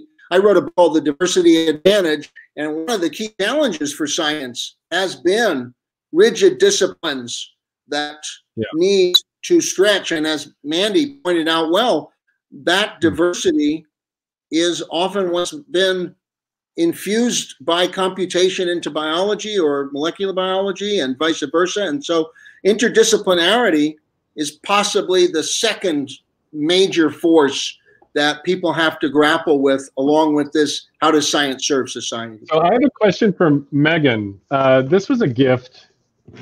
Yeah, Amino Lab, yeah. Amino Labs. And it's actually, apparently, it's like a high school thing where the minute you get it, you have to like refrigerate certain things at different temperatures. But it's got, and the extension one has a centrifuge, but it's got a whole like amazing book about make your own cultures, learn how to actually turn bacteria on so it turns on in different colors under LED light. It's this thing about, and so I actually bought one for my sister who teaches math and science in the Chicago Public Schools and helps teachers learn how to fall in love with math and science. And she freaked out. She brought her grandchildren in and they started tinkering. Tell me more about this, like this notion that there literally are like kits to do synthetic biology. I think that's a way that we get past this, this vertical disciplinary thing. Parents have to help the kids figure this out, I think, sometimes. Well, one of the, I have had some amazing colleagues over the years who have developed some of these materials. Another one you might look into is BioBuilder, which is actually a club that's aimed at primarily even a middle school and sometimes younger, goes younger and younger. It is the idea of not only just do it yourself, but do it together. And what's it called? BioBuilder? BioBuilder, yeah, biobuilder.org. Natalie Kuldell is an amazing woman who's helped to develop this, and she was a colleague at MIT at that time. And what's interesting is that this is curricula to teach engineering at earlier stages. And this is the first time they're not just pioneering bioengineering education, but engineering education. And this idea of embedding in questions of ethics, even at that earlier stages. So you're introducing concepts of science and engineering in this new paradigm, and also the idea that it's inextricably linked from, what are the problems we decide to work on, and that it necessitates this technology because it is made of us, because it is our entire world. We can't escape it, that we need everyone. Right, we need everyone, and that we all have a responsibility because we're learning about ourselves, right? And that's in addition to this sort of utility-drawn inquiry. There's also a really foundational sort of awe that I think is true in other fields as well. But the idea of learning about our own biology, right? Learning about ourselves, and needing to have that reflection embedded in. And so it's so cool to see these kits. And my biggest wish is that as we develop kits to do it ourselves, that we really do it together, right? Do it with your family, do it with your neighbors. It's the maker movement that Peter's written about with Dale Doherty from his book, The Maker City Playbook, and the rise of 180,000 parents and kids showing up in Santa Clara at a maker fair, and it's the greatest show and make on earth. We have one last guest that I'd really love to get in because actually he touches on things we haven't talked about, robotics and AI. And I'd love, if you can stay, I'd love you to listen to his assertions, because he actually talks about this boundary between what it's like to be a scientist and what it's like to be a citizen, and what it's like to actually go down a blind alley, and how science actually has to question its own self. So if you can stay, and if anyone has to leave, it's Friday night. It might be time to refill. I apparently have run out of wine. Maybe it's time for champagne this week. Go for a refill, but stay on if you can, because I'd like your reactions, all three of you, to Gary. He has totally blown my brain away in the last like 5 or 10 years with ways of thinking. And so Peter and Omid, let's run Gary's clip, and then we'll come on back. Gary, tell us who you are. Let's get a little bit of an introduction first. Hi, I'm Gary Marcus. I am a cognitive scientist who runs AI companies. My training was originally in trying to understand how children learn language. And I'm currently running a robotics company called Robust AI, which started about 1.5 years ago with me and Rodney Brooks and some other people. I was kind of an AI geek even before I studied cognitive science. When I was a little kid, I got hooked on computers when I was 8 years old. My first computer was a paper computer. I learned to program on a paper computer that's basically a simulation of a computer where there were registers and you would write the values for those registers and then look them up and copy them to other places and stuff like that. I went to college early, partly on the basis of a Latin translator that I had written in Logo, which is more or less like Lisp. And so I had an initial period of excitement about AI. The Latin translator that I wrote did pretty well on Latin 1, like the first semester of Latin, but it didn't really work. It taught me enough to understand what the problems and the challenges were, but I thought, man, we have a long way to go here. And another thing I was interested in then actually was a natural language front end to a database. And we still don't have very good versions of that 30 some years later. So I started there interested in how to make machines do smart things. A few of the things I wanted them to do have been done since in the decades since. So I was also interested in like how to build a better chess computer. And that's pretty much a solved problem now. But a lot of the language problems still aren't solved. So I went off, I studied how children learn language. I became very impressed with human beings and how good they were at understanding language. And just basically stopped paying attention to AI for a while. And then I spent most of my time as a scientist. And as a scientist, one of the things that I look for really carefully is when I'm wrong, which I don't think happens that often, all modesty aside. But it happens occasionally. And when it does, that wakes me up. And what woke me up was Watson winning in Jeopardy. I thought, there's no way that anybody knows how to build an AI good enough to do human language. And this is surprising. So I dug into it and I was disappointed by how it won. It turns out there's a little bit of a cheat in there, not intentionally, but it still got me back into AI. So the cheat was 95% of the answers, quote answers in Jeopardy are titles of Wikipedia pages. So you don't really have to understand language in general and do inference in an open-ended way on arbitrary things, because it's almost always a Wikipedia page. And so it becomes an information retrieval exercise rather than a real language exercise, which is often how these things turn out. But it got me back into AI. And around the same time, I got a gig writing for the New Yorker and actually started writing about Watson for the New Yorker and Google Knowledge Graph and stuff like that. And then I spent a couple of years writing about a bunch of different topics for the New Yorker, neuroscience, AI, psychology, all for the online blog that was called Elements. And then I saw DeepMind sell for $600 million or something like that. Yeah. And it was a different kind of business than I had known was even possible, which was basically smart people with smart ideas, but not necessarily a product per se. And I thought, I've never thought about business, but I could probably do that. I know smart people and I have some good ideas. And instead of giving them away for free for the New Yorker, maybe I'll start a company. And so I did. And that company was called Geometric Intelligence. And I brought in Zubin Garamani, who is one of the best machine learning people in the world and happens to share my birthday and went to graduate school with me. So worked on the company for 2 years. We sold it to Uber. From my understanding, Uber did something interesting with the IP that I'm not allowed to tell you about. And that was swell. And then I had a little time to think about what to do next and decided to go after robotics. And the reason that I decided to go after robotics is because I don't find most of AI to be very satisfying. There's often a kind of hidden trick and the solutions are often very narrow. So what we found with Watson is it worked for Jeopardy, but they couldn't really make it into a good medical tool. Like they aspired to turn it into a doctor, but the doctor has to make inferences and you know how this goes. And then there are great systems now for playing Go, but so what?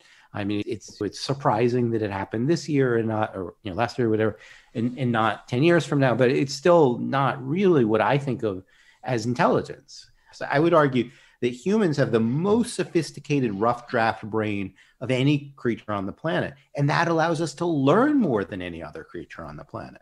And we learn a phenomenal amount because we have brains that can absorb all kinds of different information. The very first time I saw you speak was quite interesting. You related a story about your kid at a restaurant and how no AI in the world effectively was going to be able to do what your kid did.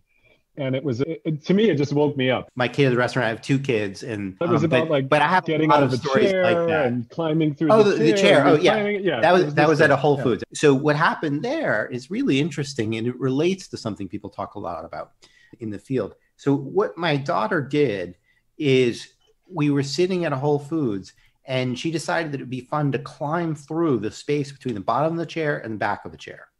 And she decided she wanted to climb through the chair. And she was small enough then that this was a possible thing. And it was really interesting because she was not copying me. Obviously, I'm not going to fit through the chair. And even her older brother wasn't going to fit through the chair. She was setting a goal for herself.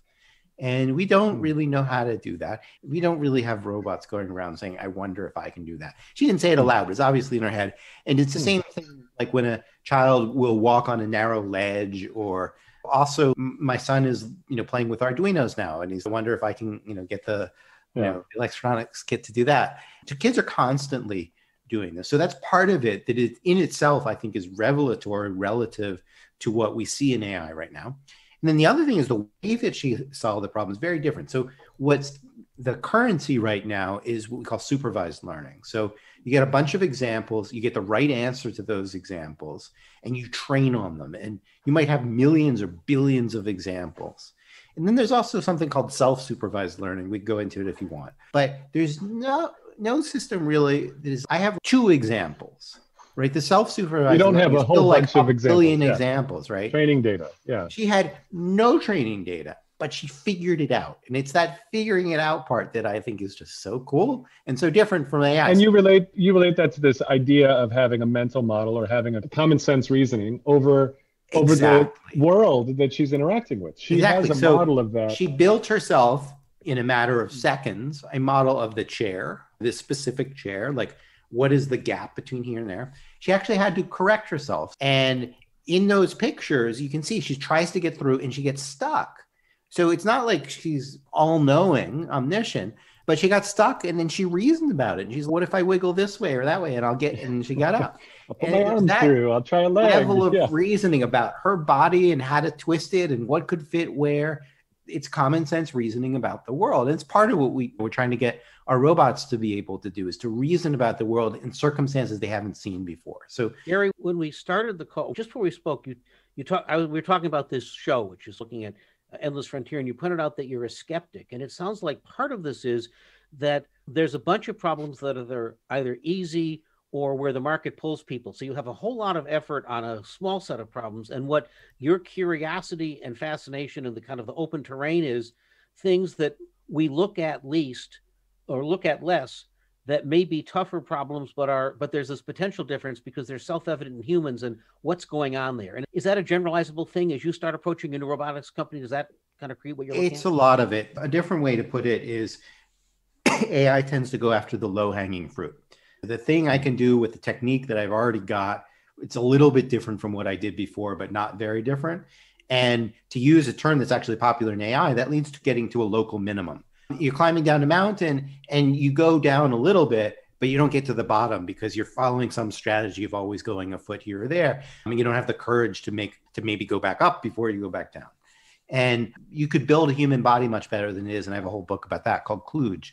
But as engineers, we shouldn't be doing that. As engineers, we should be saying, what's the best solution? And are we anywhere near the bottom with what we've got? And I spent a lot of the last 9 years, 8 or 9 years, trying to persuade people that the solution that they were using was not this thing called deep learning, wasn't going to solve causal reasoning, common sense reasoning, language, and so forth. And people jumped up and down on me and said I was a jerk and a loser and what did I know? So the interesting thing is people stopped beating up on me. And in the last year, there's actually been a sea change in the field. So I've been saying we need more innate knowledge, that we need symbolic representations as well as neural network representations. And so like just looking at DeepMind alone in the last couple of months, they have a paper that's directly competing with a neurosymbolic approach, but taking those issues seriously. And then they have two papers that actually have a lot of innateness. One was very directly inspired by some of the things that I've said, says the author, where there's actually building in some notions of space and time and kind of Kantian notions that I've been advocating for. And then the other one that's pretty cool is folding proteins, and it builds in some innate representations about the nature of proteins, how they're going to be represented in the system and so forth. So DeepMind spent a long time really lobbying against innateness and trying to say one paper called Mastering Go Without Human Knowledge. At the time, it was actually a bunch of human knowledge. We can go into that, but they have backed off from that. It hasn't really worked. It hasn't got them where they want it. If we step back though, is this science? Is this just the way it works? That there will be an orthodoxy and it'll get creaky around the edges a little? And science often, not always, but periodically gets stuck in corners. And I think the value of people like me is to say, hey, you're stuck and you should think about some other things and this might be profitable. What's your reaction to the new administration, Joe Biden, explicitly name-checking Vannevar Bush about endless frontier and science, and now elevating someone that's a scientist to the cabinet? That's awesome. I mean, what else could I? Lander is great. I was very pleased both to see that Lander was appointed and to see that he's in the cabinet. This is it's crazy. A sea change from the asinine things that have been happening in the last few years. It's a wonderful thing to have science raise that level. And science is not always perfect, as I was just pointing out, but it's usually better than the alternative. And usually in the long run, it works. And COVID is so much worse than it could have been because people didn't pay enough attention to the things that we did know as scientists, in part because lay people aren't trained to think about science. And for example, a good scientist understands the precautionary principle, and in fact, understands the difference between things that we know, things that we don't yet know, but can make guesses about it and so forth. And the classic example of this is every good scientist knows that evolution is, quote, a theory rather than a proven fact, because that is the nature of science. But they also know it's a damn good theory that explains an awful lot, that there is no better theory, and you should take it seriously as if it were fact, because there's no strong reason to believe otherwise. And then people who are not scientists say, oh, then I guess I can just believe in creationism. And no, that is not how it works at all, right? You're optimizing the best theory relative to the data, and it's clear that evolution is the best theory. I might just throw a question in. COVID has been a fascinating example of the scientific method rubbing up against our population that normally doesn't have to spend that much time on it. The fact that people kept learning things and a theory would come out and be thrown out and was it aerosolized or not, gave lots of people the excuse to say this stuff's garbage or I can believe in something else. Exactly. That's what I'm saying is that non-scientists think that if something isn't completely proven that you shouldn't believe it, whereas scientists think if I have a lot of evidence for it, it's my best hypothesis and I'll see what else fits with it, which is a very different way of reading the evidence. Like it happens with climate change too. And 2020 was a huge lesson in why you have to take partial information seriously and you can't just dismiss it. I think that scientists have a moral responsibility to explain what they're doing to the public. We're not just doing this out of love. We're hopefully trying to do this out of love with the ideas. We're hopefully trying to make the world a better place. In American history, there were a couple of instances where science took hold and reframed us. Certainly one was the work during the war in Vannevar Bush, but after Sputnik, there was a sense of we ought to have our population more scientifically aware, scientific careers, math thinking. If we're at a moment now when systems thinking is really important, consequences are important, if you were king or had a grant or were brought in by the president to change our culture, or to get more people to think this way, what are the kinds of things we might consider? Big ideas or such that would make ours a more science-oriented culture at a time when its reckoning with that isn't so solid? I could almost give up on a lot of our curriculum if we could focus on numeracy and critical thinking skills. So numeracy can mean things like understanding the difference between 1 in 100 and 1 in a million, and that something that's 1 in 100 might actually kill you and you're not actually safe. 1 in a million, you're probably all right. in critical thinking in general. How good is this data? What is the argument for? How generalizable is it? Should I believe this one study? Should I believe this one person that's told me this? What are the data and why should I believe this? And this is particularly true in the misinformation era, where I think people believe things based on who told them rather than how social proof weighs heavily. And it's killed people. It frankly has killed a lot of people during COVID. We love that you joined us. Your organization, Robust AI, because you think a lot of it's pretty brittle right now, it sounds like. The website is, if you link it or whatever, is robust.ai, conveniently. Perfect. Thanks very much. It was fun. Take care. So great talking to you. Take care. Likewise. So, the precautionary principle going, it turns out that sometimes science has to wander down blind alleys. Gary, in the extended interview, talked about Mendel, who, when he was doing his peapod experiments, the publisher of the journal that year, where he discovered what ultimately we learned was, genes, were called factors. And the editor of the journal that year said nothing happened this year. And, to the journal that published Mendel. And then when they actually got to, 30 or 40 years later, Darwin, who had this whole idea of theory of evolution, had the journal in his documents, but had not even made it to that chapter because the editor said there's nothing happening. So we ended up losing like a generation because we went down a blind alley. We actually thought it was going to be a protein. And that was the idea of factors before we figured out this thing called DNA. So anyway, what's your reaction to what Gary just talked about? With just, he's had a very different kind of journey as a journalist, as a storyteller, but also 2 years, teams up with somebody and sells a company to Uber for close to $1 billion. And suddenly realizes like, but it's also kind of a fool's errand yet, because we don't appreciate how beautiful humans are. Megan or Mandy, what's sort of your reaction to some of the things he said? A couple things. I think we see in these, nonlinear paths of individuals that they take through different types of endeavors where they apply their, scientific thinking and training, and also training in other fields. That we also see that same course for a lot of the, discoveries and inventions, right? It's often not linear. They pop up in many places in different forms, and sometimes it's stitching them together. And so I think, this is a moment too where we also can, a lot of the things I'm interested in are sort of the science of science and innovation. Can we study now that we have, some evidence of the way science and engineering operates, to learn how, maybe the stories we tell about how things operate, maybe they aren't necessarily true. Just along those lines, one of the things that struck me from Gary's comments as well, he said at some point, so that we don't just do this because we love it, but it reminded me of again, returning to the theme of the conversation today, when introducing the science team, and Frances Arnold in particular on one of the co-chairs of the Presidential Committee on Science and Technology. She'll be a part of the new administration. Yeah, there's co-chairs of advisors that are appointed every new administration who help advise. So what's Frances' her background? She's an evolutionary biologist. Oh wow, okay. So there's a lot of bio representation on this, but she gave a really beautiful set of remarks in saying that, thinking about her relationship as a scientist. And as an engineer, but also as a grandmother, and as a citizen, and saying that we are. I think the quote was, "We are making a society worth passing on to our children and grandchildren. It is an act of love."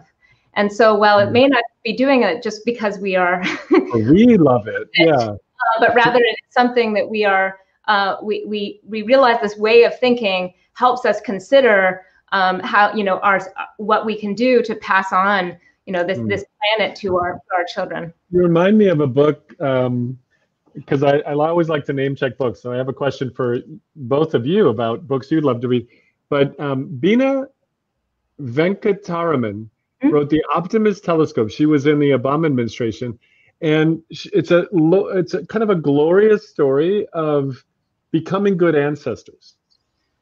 and she tells stories about places where there's a shrine, in Japan that has been maintained for like 1,000 years on a high peak. It basically says this is where you should come. That's all, pretty much. And it was because when a tsunami hits, that's actually where people survived, actually just recently, but survived hundreds of years ago. And so she looks at kind of how society tries to be good ancestors, how we can be good ancestors. And I loved Gary's point that you shouldn't be just doing science because you love it. You should be actually, it's a moral, you need to explain this, why it's important to society, and actually think about it. And then your point about what Francis said, it could be an act of love, which is such a different story than I ever hear from people who talk about the classic kind of science, pursuit of knowledge, or whatever. So I just love that. I'm going to grab one more book. Mandy, what was your reaction to what Gary said, or just the conversation so far? Yeah, well, I mean, just this idea of, some of the ways that we think about science and knowledge in rigid ways, but I was just reflecting, the human element of creativity and how the two married together is what is really powerful, right? The disciplined way of thinking and the way of leveraging knowledge, but in a very creative way. And I think about, working on quantum computers on a daily basis, how important this creativity is. Yes, mastering and understanding the best known theory at the time, but adding to, building on that, experimenting. And so I think it's really beautiful, the world of science, to see these things coming together. And I think, I feel like we're missing an element of that in society. To go back to Peter's question, how can we reintroduce this? And I was just thinking, we seem to have moved on from this era of grand challenges that unite us all in thinking about science. And I think, putting a man on the moon or the Manhattan Project, these grand challenges that really, maybe there's other organizations, but government is really well positioned to not only cast the vision, but actually put the resources behind it, so a diverse group of people can participate in realizing, these grand challenges, realizing solutions to these grand challenges. So as you were talking, I was thinking about those two things. Well, and a lot of times government's gotten a bad rap. And in some ways, it's because if you think about it, it's like, we know how to do it on this dimension. Yes, we know how to do it. No, we don't know how to do it. And on this dimension is, can we make money? Can we make money? No, we don't. It's not about money. It might be about something else. And where it's like, we can make money and we know how to do it, we call that Walmart. We call that Amazon. We call that Google. We make money. We know how to do it. There's a clear path from, I was a startup and I died. A whole bunch of startups died, but clearly they either become Google or they die, but it's a searching of how to do it, how to make money. But for government, we sort of say, do we know how to go to another planet? No, actually, we don't. Can we make money? We don't know yet. I mean, that's called the Apollo program. We're not even sure if it's made of green cheese, And so we give all the hardest problems in some respects. Do we know how to do universal health care? Do we know how to make money from it? No, I don't actually think we do. Do we know how to build a series of roads that cross the nation, or a series of tubes that connect the world in the form of the internet? Not at the time, which is actually why collective action in the form of taxpayer-funded efforts by not only our country, other countries, helped us do something that was, Bell Labs weaving the world. And they actually, because they were seen as a monopoly, said for $25,000, you could have all of our IP for this crazy stuff called GPS, laser, transistor computing, because our mission is, connect the world. And so I think we give government all the worst, hardest, intractable, complex problems. And then we go, wait, you don't know how to deliver mail to everybody? You don't know how to, and make money? You don't know how to, and it's not about money. Everything we do in society isn't about money. I'm sorry, I feel like I'm on a bit of a rant, but I am so passionate about all of these quadrants. Yes, startups should matter. Yes, government should matter. Yes, private industry should reduce the cost and get it to a lot more people, and be able to scale it. But we don't have all the connections, and I was kind of We're excited also about coming off of an Biden era that has facing been all of these profoundly challenges at once. anti-government since the Reagan administration, right? When government is the problem, and then it's not exactly. And one of the other points that Gary made to us is, or maybe Zach was making this point to us yesterday. There was a very tight relationship between science and the presidency from Roosevelt through Truman, Johnson. Okay, then Nixon becomes president and we start dealing with the environment and climate, and there's a misalignment. Like, you don't really want to hear those stories, right? And then and then in the Trump administration, this was especially true. And this was one of his points about COVID, which was because there was a narrative that the political world wanted to hear, science coming up with things was kind of kind of cast aside. So this becomes kind it of would sound better if the hurricane hit over there. Can you just change it? And apparently NOAA did change it. Like the National Institute of Geography, they were like kowtowed by power and personal gain. One of the things that's interesting, and I think Mandy highlighted this a little bit, that we now recognize certain things as being what science does versus science is a critical way of thinking. Yep. As a certain type of disciplinary or disciplined posture. If you think about that as more of a tool set or disposition you can use across a wide variety of problems, that makes you start to see. I think actually Arthi Prakabar spoke about this in the essay that you mentioned earlier, right? Of these science that's inspired by problems. It doesn't mean that everything needs to be an applied science problem, but rather we can find challenges that are, really well positioned to begin to bring this type of thinking to it. But also, we can't do it alone, right? Like science can't do it alone, and rethinking science, big S science, in terms of the way it's institutionalized, will come from thinking about how these boundaries have blocked us in the past. Like, why don't we have embedded research units within many of these existing agencies, right? Last side of this, right? These interdependencies, and to go back and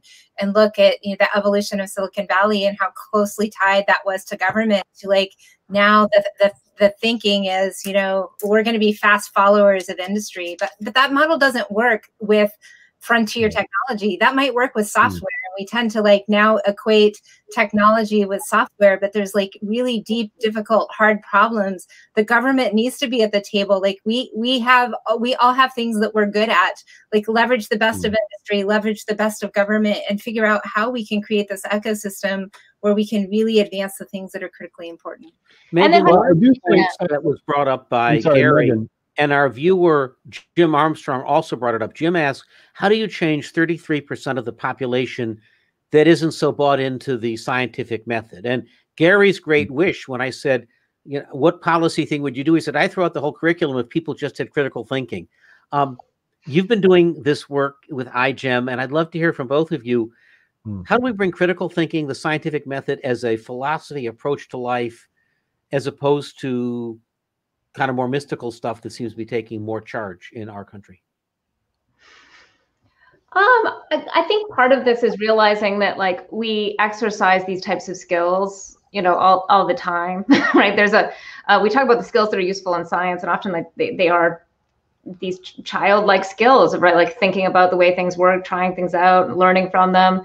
And so, with iGEM and some of these other places, it's been recognizing that these, small teams that are amateurs that are working in their community, and rather than thinking like science needs to profess things to others, it's something that you can participate in a variety of ways. And I also want to mention that while we've been talking about science and engineering, and we often talk about natural science and engineering, but most of my team and the questions that I'm interested in lately, there's folks coming from a variety of different disciplines, right? That aren't, and some of these, there's a lot of different types of skill sets that are going to be required and ways of thinking. So again, reflecting what Mandy was saying earlier, like we all have blind sets as we have our blinders as we have our focus areas, and we're going to need that combination. You just remind me of another book I want to recommend for the Quarantine Book Club this week. I don't know if you've read Range. And I just finished reading it. David Epstein wrote a lot about sports. And what he noticed was, Tiger Woods, everybody would cite Tiger Woods. He was like 4 years old, and the dad like would balance him on his hand. And he was like zeroed in on a very particular problem for his whole life. And everyone would be like, that's what you should do. Management theory was like, be like Tiger Woods. Look at the thing, look at the this, whatever. And then he said, well, what about Rafa Nadal? Like, what about the fact that he didn't actually want to get into tennis, even though he won, Wimbledon and things like that? He didn't actually go into tennis. He tried out a whole bunch of different things. And so in range, they studied how having range across different things, how actually putting on, as Megan said, putting on the hat of being a scientist, it's a way of looking at the world. You could also put on the hat of being a designer, put on the hat of being an ethicist, but we have to put on a hat called accounting when we balance our checkbook. That doesn't mean we're like the most amazing mathematician ever. That means that it's a good tool for life. And as Gary said, numeracy, like there's a difference between 1 in 100 risk and 1 in a million risk. And so what David Epstein did was he said he did a study of all the different people that were narrowed down really early in life, and those that were actually given the chance to be kind of across a different thing. And what he found was actually they were much more diverse in the way they looked at things because they learned these different tool sets. But then when they fell in love with something, they went right up because they actually understood how to apply those other intelligences to this. And that's why Rafael Nadal is actually more the rule than the exception. And Tiger Woods is the exception.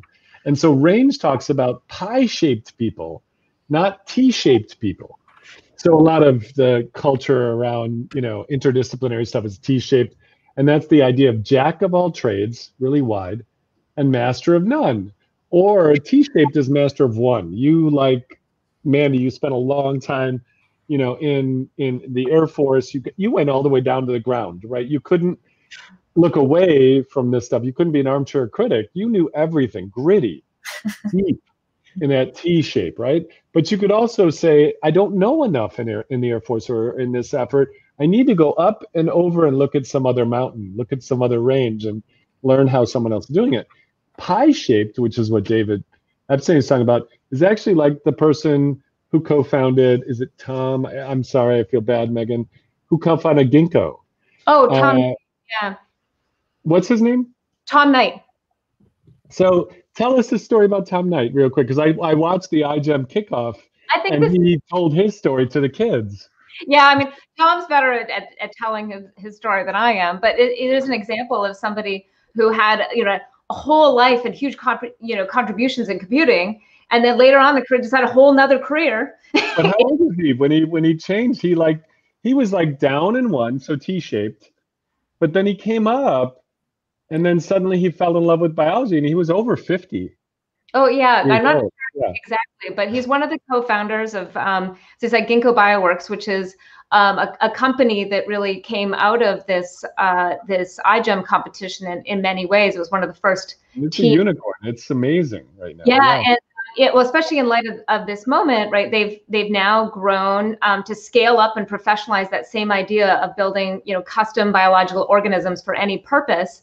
And so when this, when COVID occurred, it was like this is the moment where we're waking up to the power of biology, both its our vulnerabilities to small bits of biology, but also the need to use these systems, but their ability to then turn and create this platform that can quickly pivot to COVID response, which is what they've done, or lend out their platform to testing, or actually around the Moderna vaccine around that platform, but was because the imagination of what a biofoundry would look like is drawing analogies from previous fields, right?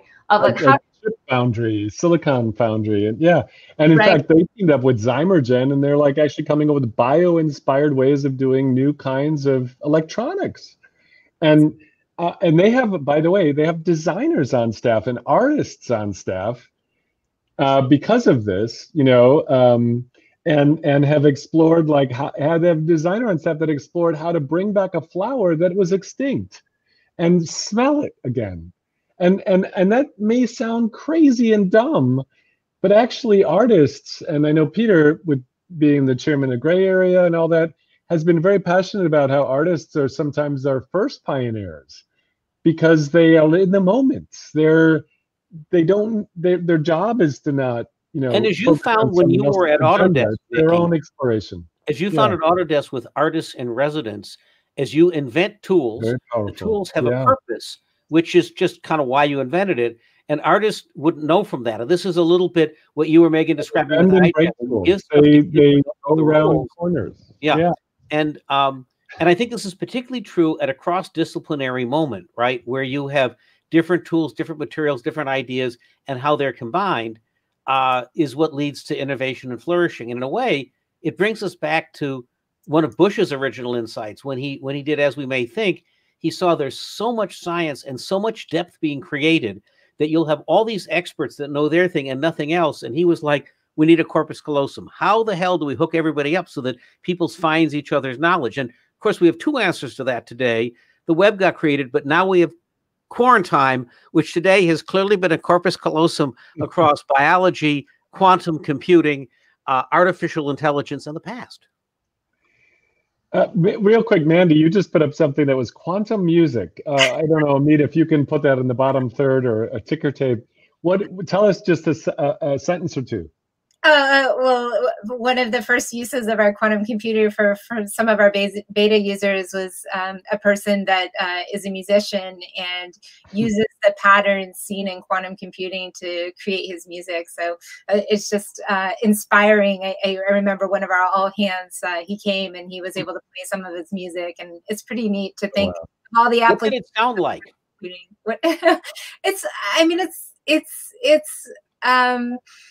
I don't know how to describe it. I mean, there's a randomness to it. It's pretty cool. I mean, like you can find. I have to look at the YouTube. There's a YouTube where it's recorded it as well. But yeah, it's almost eerie in some ways. Like it's cool to see it come to life. The patterns in quantum computing come alive. I think it's Friday night. We need to let Megan and Mandy go. I feel that. I just wanted to recognize that Mandy has, I think, inspired a new way to end this show, which is show and tell. Like everyone brings something unexpected and cool, and we do show and tell like school. Music, then we can all go home. Or a book? What's inspiring both of you? And then get the heck out and go have a weekend, because it's been a long, glorious, weird week. But any last words or books or recommendations for our audience, or just things that get you excited? Like Mandy just did, Yeah, lately. So one of the other efforts I've participated in for a number of years is an organization called Revive and Restore, and they're working on using biotechnology in conservation and the idea of genetic rescue. And you want to talk about, hard problems on really, really long time scales, and thinking about what are uses of technology for really in many ways non-human purposes, right? To benefit the planet, to bring back endangered and extinct species. And so that as a question of our responsibilities, of the uses of our technology, of how we think about our relationship with the living world, has for me been just a wonderful place to reflect and also try out some things. If anyone is watching this, look up Revive and Restore, and look up the quantum music. The interesting thing about your comment about Revive and Restore, of course, is that earlier Zach mentioned as the biographer two papers, the Endless Frontier and As We May Think. And then Doug Engelbart created this thing from As We May Think, which was this notion of, could we have augmented human thinking? Could we actually pass on our knowledge and be able to do this? And he created something called the Mother of All Demos. And the project manager for the Mother of All Demos, I just figure I'll do a little game of connection, was a guy named Stuart Brand. And Megan, what does Stuart Brand have to do with Revive and Restore? So Revive and Restore was sort of incubated as a program within the Long Now Foundation, which Stewart is the president of, and is on the board of Revive and Restore with me as well. And if you think about folks who really challenged our notions of thinking and at various stages, and has led a different type of career. Stewart's one example of that.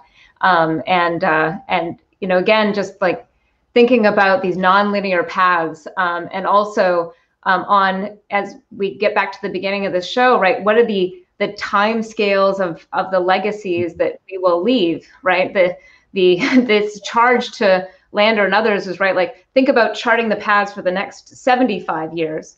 But clearly the things we're doing today, right, extend far beyond that. And in 75 years, I expect we'll be having a very different conversation about science and engineering. And so today's been a really fun chance to think about that. So thank you. So last little note, I noticed a few people on our comments from LinkedIn. Mark Daner was actually one of the founding members of Tech Shop.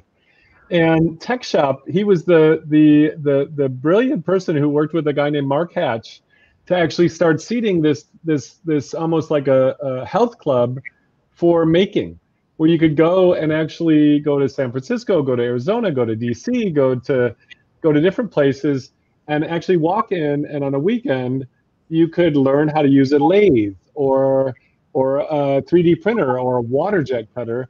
And Mark Daner's tuned in today because he would actually orchestrate the crazy real estate deals to actually figure this out. And he said, tinkers with shift professions are key paradigm shifters. And I just think that's wonderful. And it's wonderful. Thank you, Mark, for tuning in, because you've just been an inspiration in terms of thinking about how to deploy in a city and build something that allows a community to learn how to make and create and play. And then Heike has said, yes, +1 to show and tell and quantum revival. Heike got a chance to tour Rigetti, and Mandy got a chance to let her hold and see a quantum chip and everything. I don't know what quantum revival means, but I like the sound of it. It sounds like we're gonna do a barn raising. We're gonna do like a let's get it together. And the first quantum computing that really or quantum science that impacted us was GPS. It's why we actually have the ability to find ourselves in Google Map. This is like the next wave, the quantum revival 2.0, what you're working on, Mandy.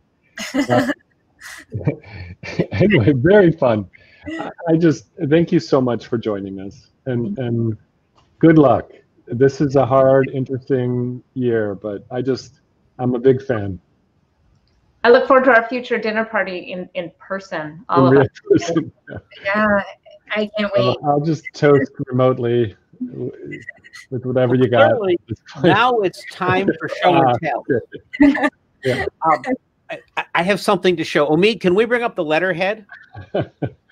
So I wanted to share with you Vannevar Bush's actual letterhead that he was using in 1948.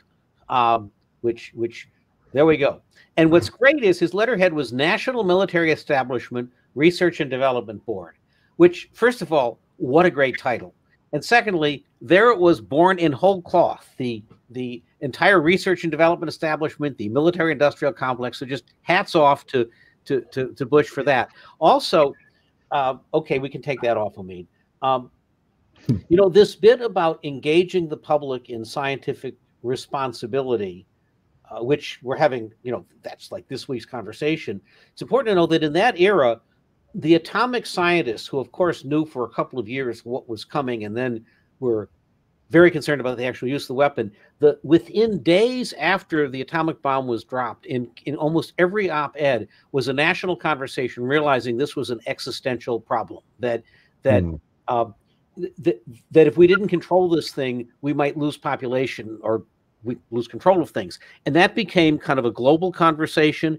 And in fact, when Stimson and first informed President Roosevelt of the atomic bomb, the letter from him and General Groves, in addition to saying, we built the bomb, you're going to drop it, the war will end. They said, we're not here to tell you that. What we're here to tell you is, if we can't control it, the world will end. So that's your political problem, Mr. President. And in 1946, One World or None, which is now part of our book club, written by Well, they're none. Oppenheimer and Boers and Beta, all were saying we have to come to grips with this stuff. So it's scientists. All right. So Peter's given us a book as well. I think it's Friday. What time is it, Peter? We got to kick everybody out and go have a weekend. Thank you, Megan. You know, I would normally tell you it's 6:08 quarantine and we can get off. But given quantum entanglement, actually, we'll never know. We'll never know. Who knows? And so, thanks for joining.